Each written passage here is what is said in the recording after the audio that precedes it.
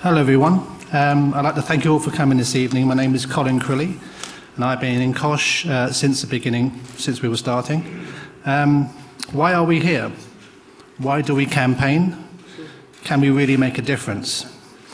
I assume that you are all concerned about our hospital, your family's healthcare and National Health Service.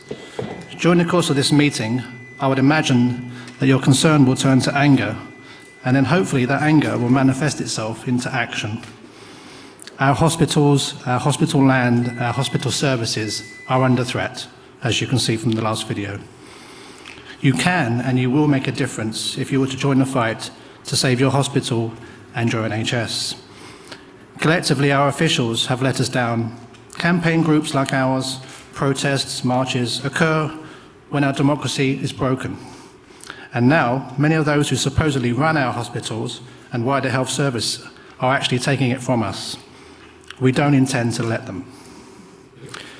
2 years ago, I made my first proper public speech, an event just like this one. It was very scary and a big thing for myself.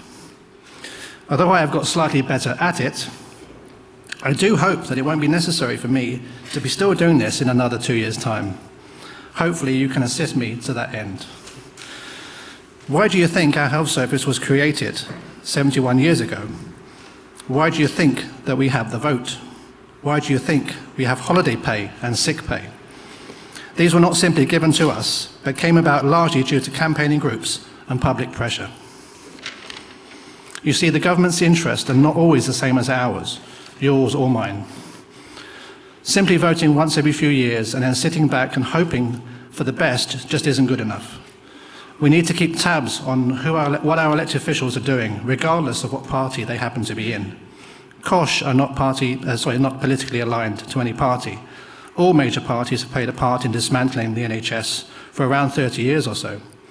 So whoever is up to no good will be in our sights, anyone. This might amuse you, but our group are a real thorn in the side to both local politicians and those who supposedly run our hospitals. We drive them crazy, and we keep them on their toes. We even harass the occasional visiting Minister for Health when they visit our hospitals, as Sandra will tell you. We make sure that they know that we are watching them and exposing their toxic plans. It's much harder for them when their plans are made public by us. Unfortunately, we can't rely on local media, radio and papers to accurately report what's happening, and so it's up to us. Other than our campaign, there are huge numbers of groups and individuals up and down the country doing this, because you see, this is a national assault on our health service. A few years ago, Lewisham Hospital A&E was saved, and they twice beat the government in court. More recently, similar plans to the ones that we now face here were stopped in Southend, and a couple of months ago in northwest London, saving Charing Cross Hospital in the process. One of the key architects in those destructive plans in northwest London was a certain Daniel Elkerleys. Has anyone heard of that name? Has anyone not heard of that name? Yes. Well, yes, he is now the chief executive of both Epsom and St Helier hospitals. So we can imagine he's up to no good. So as you can see, there is much to be done. The Hospital Trust and local clinical commissioning groups are pushing to have a public consultation later this year, and we need to stop that before it happens.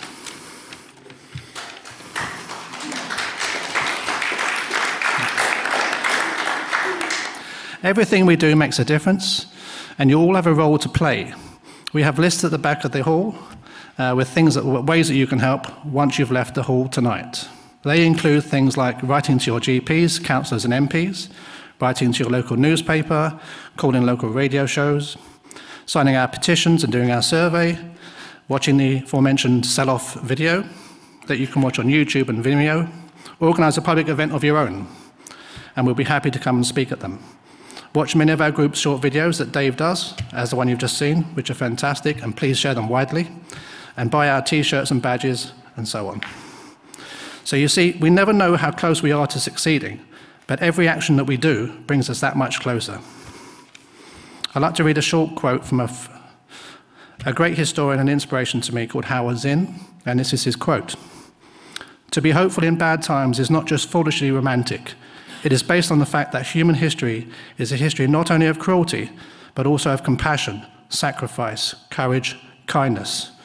And if we do act in however small a way, we don't have to wait for some grand utopian future.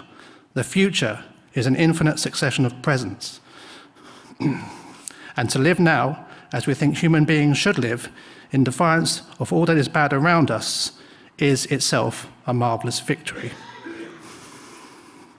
So I say again, you can and you will make a difference if you were to join the fight for your hospitals and your NHS. So what will you do? Please get involved while there's still time. Thank you very much.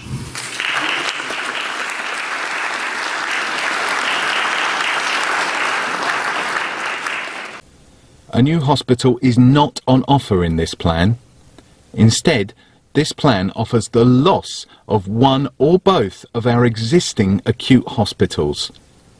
We need more hospitals, not fewer. If, like us, you think we need to retain the 2 general acute hospitals we already have, you might like to sign our petition at koshh.org/petition. Let's keep our local acute hospital services. Your life may literally depend upon it. Thanks for watching, and please share this video to let more people know about it.